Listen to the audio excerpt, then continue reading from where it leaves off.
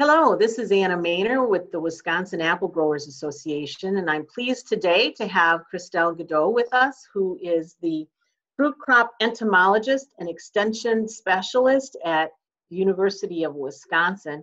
And today we're going to be talking about stink bugs, one of our favorite fall insects. So that's what our topic is going to be today.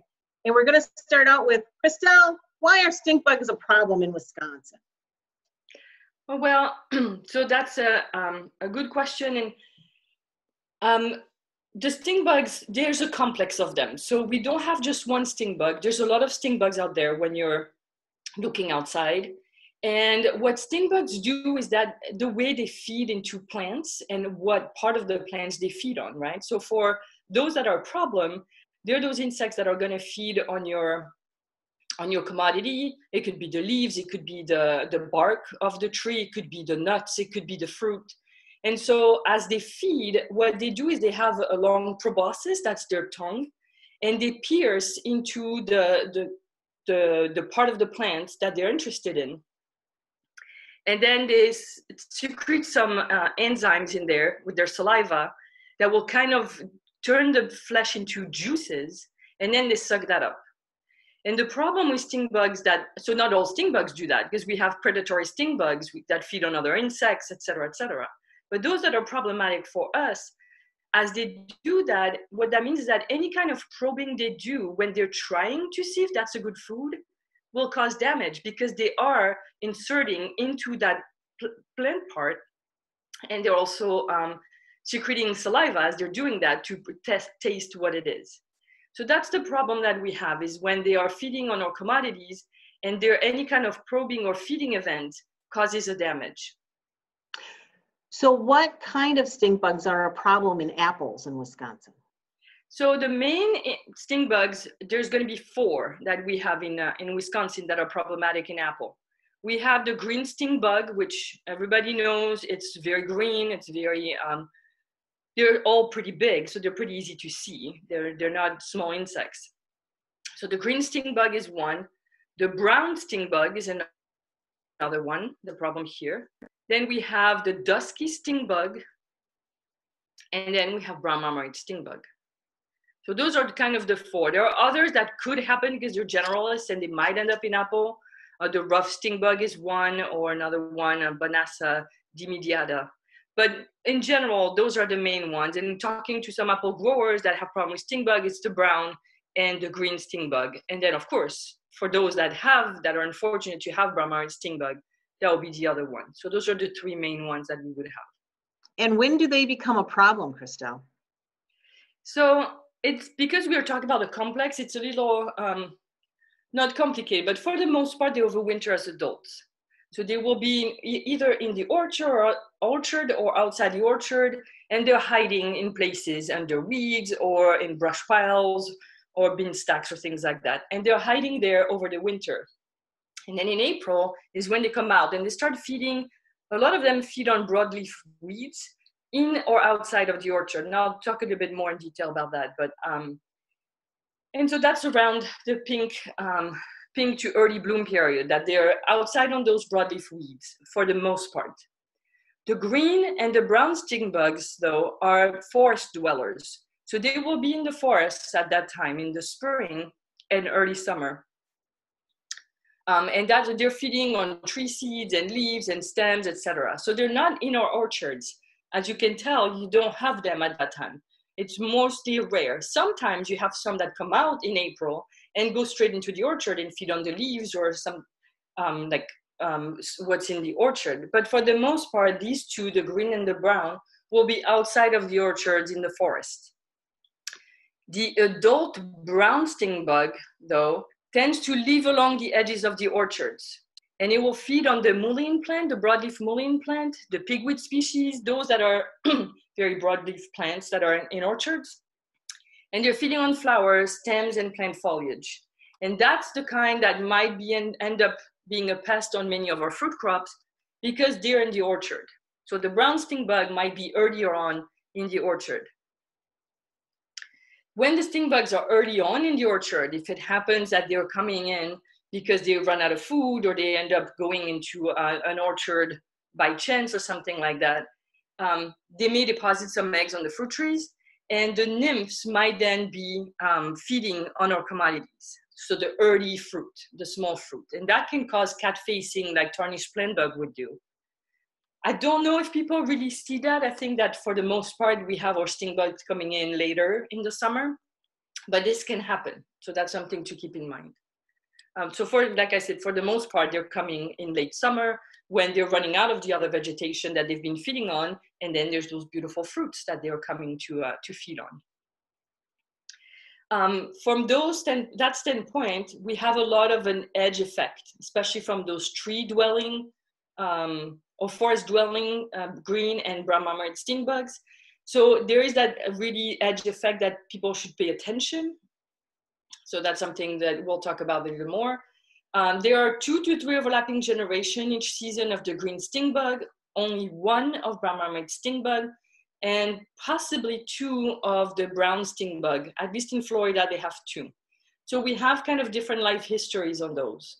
Brown marmoset sting bug, we know we only have 1 generation. You might see a new generation at the end of the summer, but they will not survive.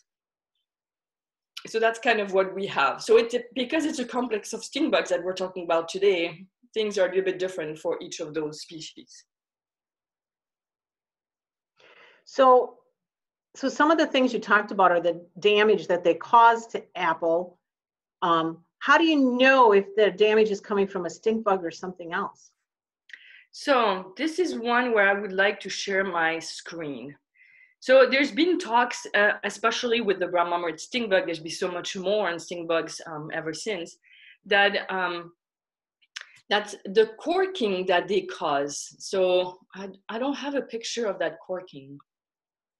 The damage that they cause, I forgot to put a picture of that, but you probably have seen it, it's that corking. So when you cut the fruit, before you cut the fruit, you have those kind of depression and darkened areas. If you cut, you have that flesh that's corky and brown.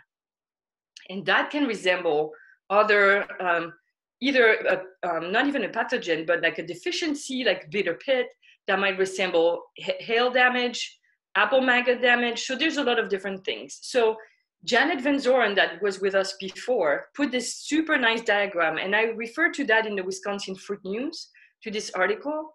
But this diagram is, it's a very simple two-way key. So you look at it from the top rectangle up here. If you have this color depression with the corky flesh, so that's what we're talking about. That's the damage that we're experiencing. If no, you don't have that, the flesh is not corky or discolored, only slightly discolored or maybe depressed, that will likely be apple maggot. Now, if we are in the corky flesh, is there a sting at the site of the depression? If you don't have a sting, does the corking reach the skin surface? And so that's a very important one, because if it doesn't reach the skin surface, so if you cut and you have some corking in the middle of the fruit, then that's most likely bitter pit. And it will tend to also be at the bottom of the fruit, the bitter pit. Whereas the sting bug damage will be more on the top of the fruit or scattered throughout the fruit, but more towards the top of the fruit. So if the corking is separated from the skin, that will be bitter pit. And that's a deficiency, right? A nutritional deficiency. If the corking is reaching the skin of the fruit, but there is no sting, then that's potentially hail damage. Okay? Okay. If you have the sting on top of it that you can see, then that's going to be sting bug damage. Okay. So, and this is what I have here. With apple maggot and sting bugs, usually the damage is on the top of the fruit and towards the edges of the orchard, like I mentioned for sting bugs, but that's true also for apple maggot. Those spongy cells caused by the sting bugs injury are slightly discolored. Okay. Bitter pit, it's at the calyx of the fruit, below the surface, throughout the fruit. It's not touching the skin, it might, but it's not really, it's detached from the skin. So it doesn't. And that's what I would say about that. So this graph here, I mean, it's not a graph, this diagram here, if you go to the Wisconsin Fruit News, I linked back to it. So the last issue of the Wisconsin Fruit News has this to help you kind of separate those kind of damages, because it's always hard when you're faced with the problem to backtrack and know what that was. And bitter pit and sting bugs is one that's potentially hard to differentiate. All right. Are there traps for monitoring stink bug populations? So there's something that I couldn't figure out exactly what was in there because that's trademarked and they don't share that. But for example, Great Lakes IPM sells some kind of general stink bug monitoring clear sticky trap. So that's one that has some kind of pheromone in there, but I don't know necessarily which stink bugs go there. I don't know though if people are using those. And that will be a separate thing for brown marmoret sting bug, obviously. But for the green, the brown, or the dusky sting bugs, I think that people could use those. I don't know how good they are at really monitoring those populations, but because those populations are usually more aggregated and at the edges of the orchard, and those insects are pretty big, for the most part, people can see them. So I don't think that people are using monitoring traps for them, but there are some that are available if people were interested. You can also look for frass or excrement from the sting bugs that they are depositing while they're feeding. That's something that you can do. There are beet tray samples that some people are taking, but it's not very practical because when the fruit is mature and you don't want to be beating on the branches and have fruit drops. So that might be a problem. But you would want to do something monitoring and really paying close attention where you have a history of the damage or where you have those broadleaf plants that are near the edges of your orchard, because you might have more of a chance of having a higher population.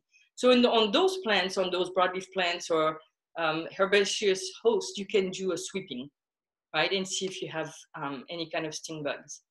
For brown marmoret sting bugs, if you are worried or if you've seen them before, then it's highly recommended to monitor. And I've talked about that in the past. There's the pyramid trap, but then there's also those clear sticky panels, which is the common kind for sting bugs and much cheaper. And so those are recommended with the pheromones that are available commercially and work really well to purchase and really have in your orchard. You will not be attracting many more sting bugs than you would if you didn't have the trap, like the Japanese beetle. There's always that concern, and especially for people that deal with Japanese beetle, we have that in mind. We always think about that. In this case, I've talked to Tracy Lesky several years ago about that, and she said no. It outweighs the monitoring, far outweighs the risk of having a couple more sting bugs that are going to come in that would not have come in the first place.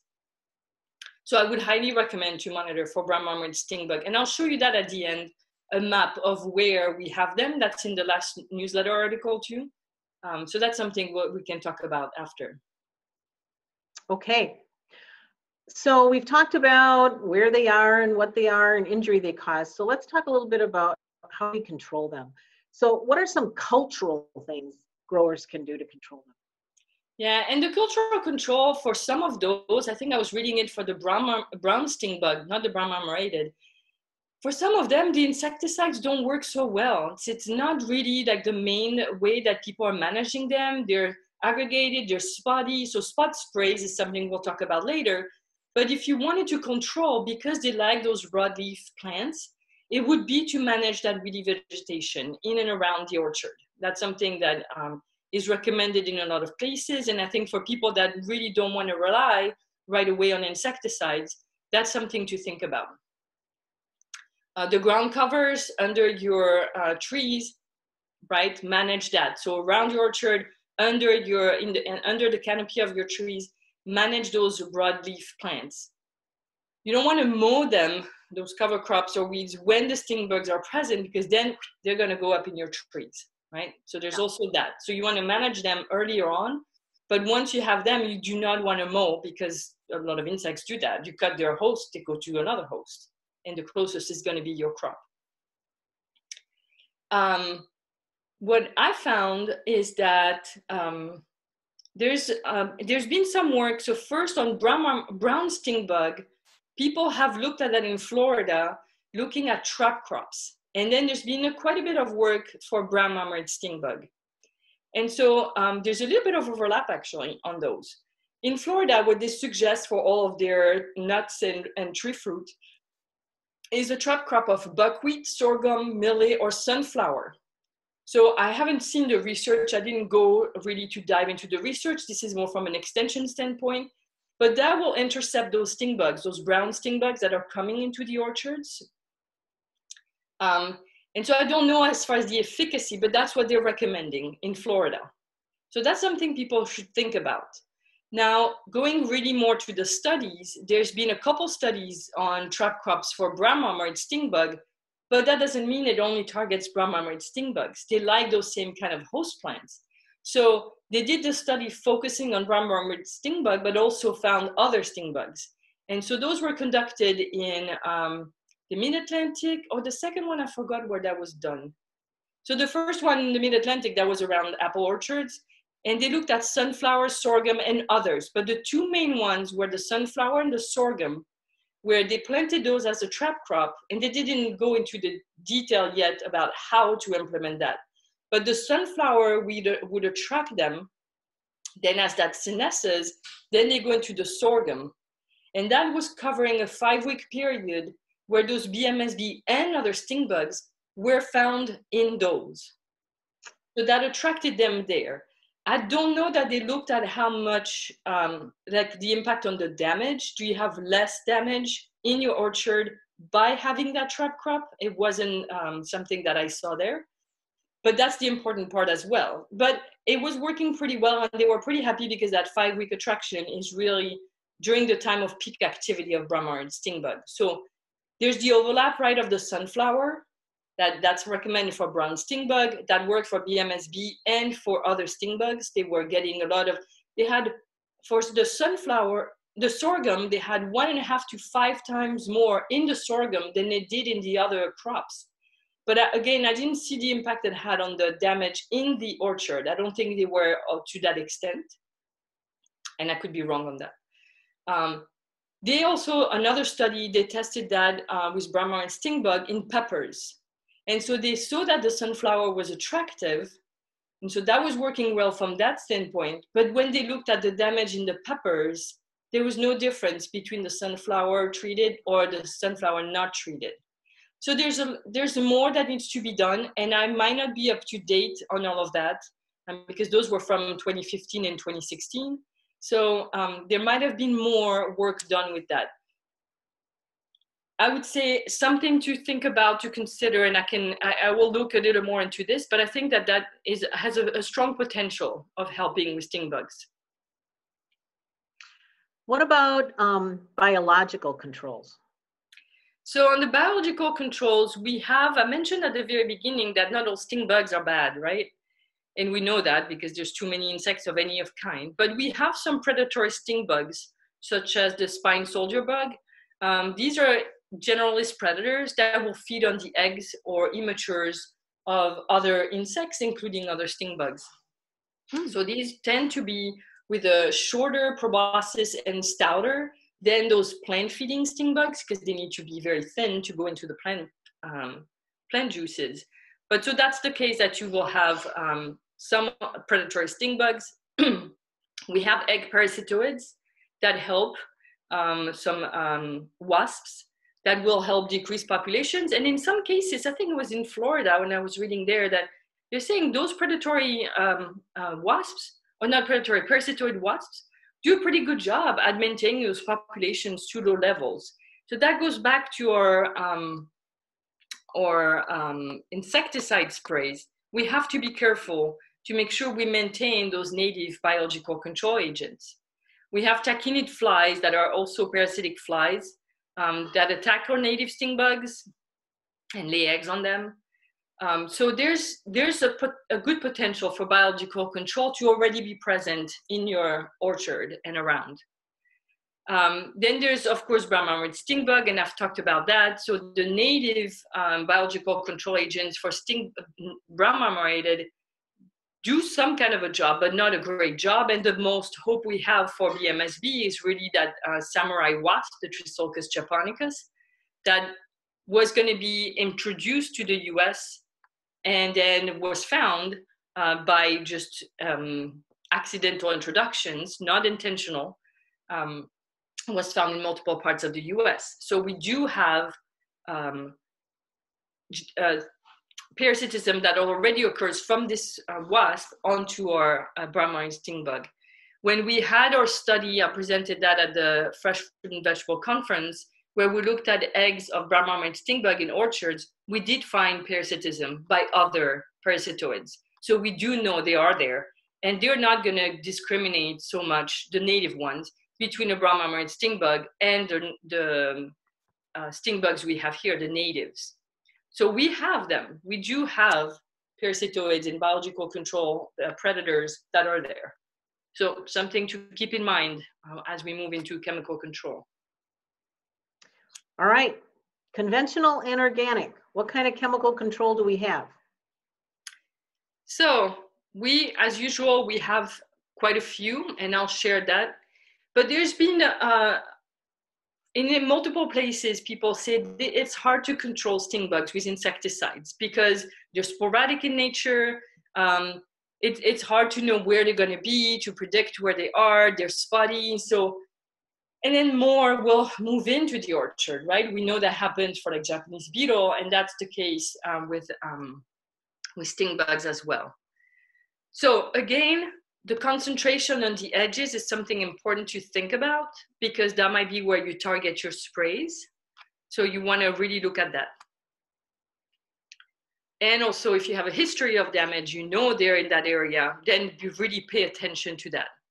And be alert during those critical times, which is late summer in apple.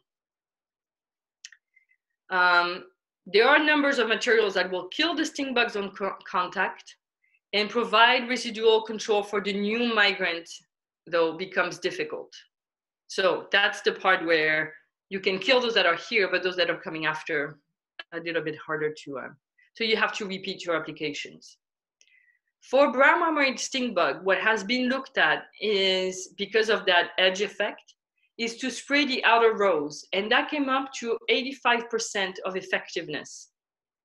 So that works pretty well. So intercepting them, again, there's the trap crop, then there could be those spot treatments. So everything is going to be, we're talking about integrated pest management. These are all the tools. How do we put them all together to try to minimize those populations? So the trap crop at the edges, then on top of that, you do spot sprays at the edges where they might be spilling over from either the forest or even the trap crop. Some of them move in, and you do those perimeter sprays is something that could be very much implemented. Okay, so let me just do, I'm going to share my screen, but my table was across 2 pages. So let me do this. This table, I didn't try to change it so much. That's the one I put in the last article for brown marmorated sting bug, because all sting bugs, we use the same kind of products for all of them. So I double check them, but that's the case for pretty much all of our sting bugs. So we have our pyrethroids are the ones that provide the most excellent control. By no means is this an exhaustive list. There are more out there that you can find in your spray guide. But we have Actera is one that has an excellent activity for sting bugs, and Lanate is another one that's been rated excellent. Of course, you want to look at your pre-harvest intervals because we're getting close to harvest. But we have quite a few products with different mode of action, so that's pretty good. I think that for brown marmorated sting bug, that's been pretty, with people using, so just in case people are forgetting that, the provisional threshold for an insecticide application for BMSB is 10 adults or nymphs per trap per week, right? So that's kind of what they're using in the Mid-Atlantic region. With those insecticides, they've been able to really decrease those populations and have a handle on them. For organic production, it's, these are kind of the products that we have available to us. We have Azera. That's a combination of pyrethrin, which is pyganic, and azadirachtin, which is what you have in Nimix, and azadirachtin, and a couple others. So these active ingredients, the pyrethrin and the azadirachtin, are the ones that have the most efficacy for our sting bugs for sting bug control. And the surround, the kaolin clay, has been shown to work fairly okay.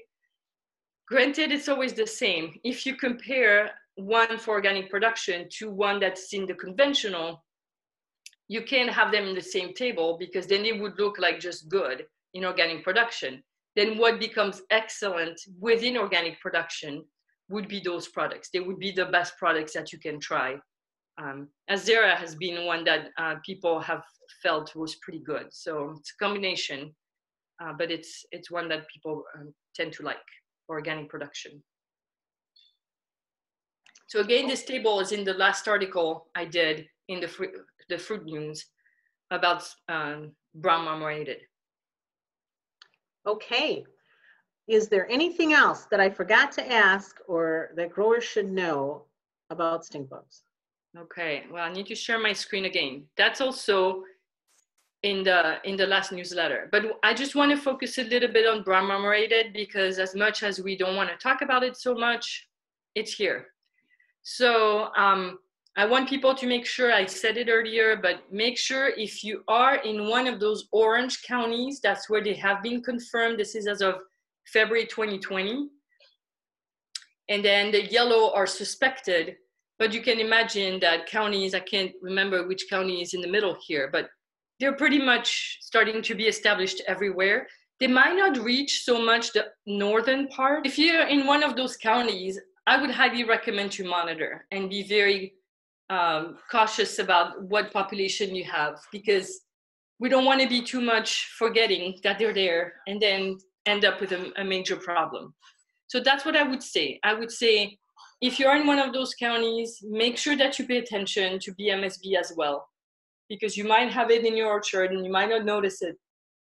And that might be bad news at some point. The numbers are not so high, but we've had a grower a couple years ago now that reported 30% damage from brown marmorated sting bug.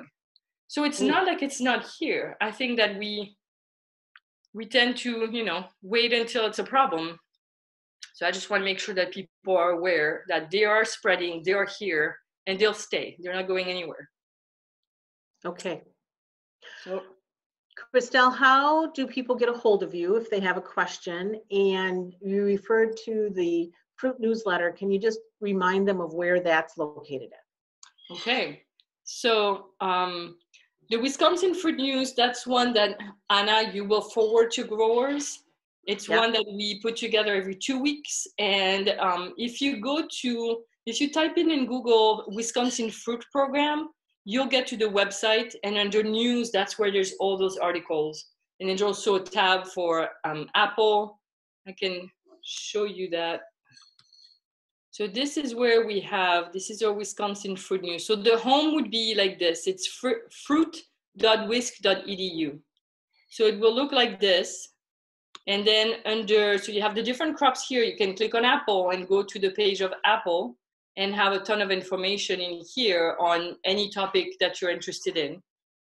And then if you go into, oops, I clicked home instead of news. Now all of our articles come as their independent article. So you can get them in the newsletter and click on the specific article you're interested in. It's not a PDF, I mean, you can have a PDF too, but we have them much more accessible.